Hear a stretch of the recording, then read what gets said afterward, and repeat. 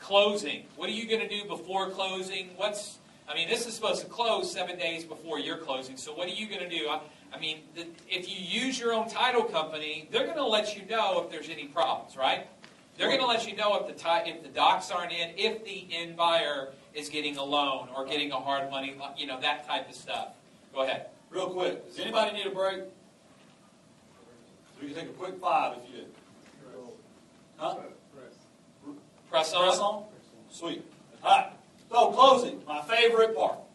72 hours prior to schedule, you really need to check with the title company and say, hey, what don't you have that you need, and how can I help you get it? You've got to be in control of this transaction, because remember, I don't care if I've sold you 6 houses. I don't trust you. We go sit at the bar. Trust me. We go play golf. We can trust each other about that. But when it comes down to money and a transaction, I trust you to do what you say you're going to do, and I'm going to verify it. The CIA's motto is, in God we trust, all others we monitor. And you need to monitor every buyer you deal with. Make sure everything's taken care of. Inspect before you close. Find out if the buyer's going to need to do a walkthrough the morning of his closing. Find out in advance, because if you don't have the key, etc., you need to go, you're going to have to arrange it. Verify the closing time. Verify the numbers on the HUD. Get disclosure documents signed. You want to verify the numbers on the HUD because title companies will mess up. Yeah. And they'll mess up on an assignment dollar amount. They'll mess up on a deed. On a deed. They'll mess up on deducting your earnest money out of your assignment fee. I've had assignments that's pretty simple. I've had them come back $1,500 short. And if you get into complacency mode, then the only recourse, because remember, you sold all your rights and interests to the contract for that fee. Your only recourse is to call Chuck and say, hey, Pops, you mind checking me that check for $1,500? And, the title company messed up. And then he's like, Tim, this deal's already done. Let's just kind of move on. I'll shoot you $750. Yeah.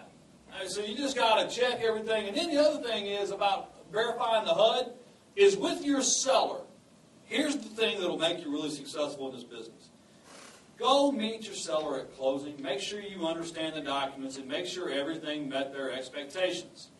Because when their expectations are met, and they go to church on Sunday and they hear someone talking about a problem they had in their life and a house that's a problem with them, who do they tell them to call? You.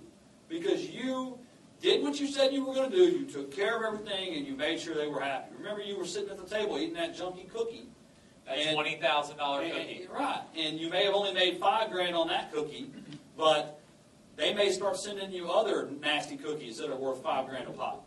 And you'll happily eat a $5,000 cookie. Choke them down, guys. Yeah. Choke them down. Because you never know when this guy's going to call you with 8 houses spread throughout Carrollton and Dallas. And it's a referral, because if it's a referral versus a cold lead, it's going to take a while. A referral's great. But did you see how he handled that call? It's just kind of, he's treating it like it's a sister, or, it's kind of a tough, just casual. Just be casual. And you notice he warmed up. And then, hey, just as about you buy anything? Yeah. You do? Okay. Yeah, check that one out too. Make sure all the disclosure documents are signed and a 10 HUD. And then after you make sure your seller's happy, you need to turn around and sit down with Chuck, the buyer, and make sure he's happy. Make sure the title company that you selected treated him right. Make sure his lender, especially if you referred him to him, make sure they did right. Make sure everything went well and that he's happy. Why? Exactly. If he's happy with that one, he's going to be looking for another one from you. If he's not happy with that one, or if he doesn't like that title company, address it then. That way he'll actually consider doing business with you later. All right. That's it.